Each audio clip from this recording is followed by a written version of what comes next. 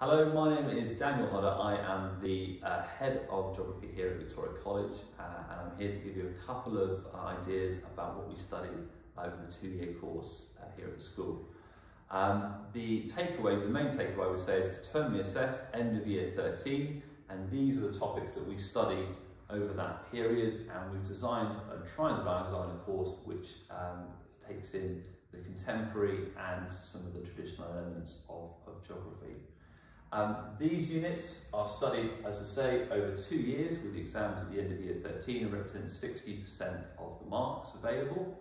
Following that, there'll also be an NEA, a non-examined assessment, it's an old money of coursework which you will conduct through the back end of year 12 and into year 13, finishing normally in December of year 13, and that's worth 20% of the marks.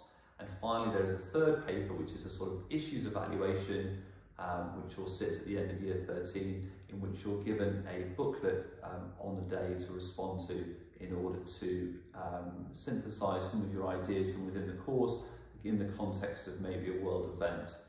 So you go receive a booklet with newspaper articles and diagrams and ask you to write a sort of synopsis of that, normally based in the context of one of these themes that we've studied in some depth.